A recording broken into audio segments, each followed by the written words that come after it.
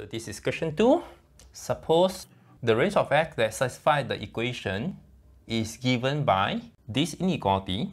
We are asked to find what's the difference of a and b. Note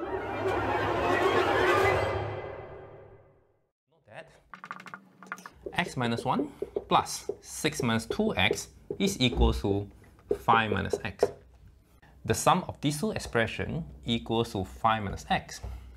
We know that modulus of u plus modulus of v is always greater than equals to modulus of u plus v. It is similar to the triangle inequality. And the equality holds.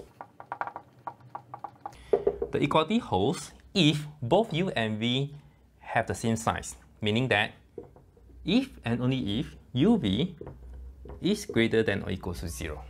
So in this case, the equality holds.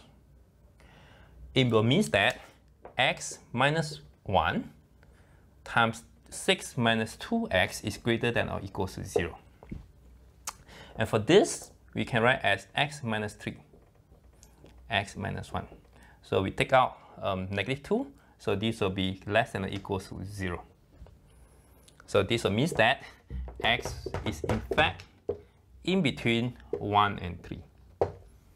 So in this case, a is equal to 3, b is equal to 1. So a minus b is equal to 3 minus 1. That is equal to 2.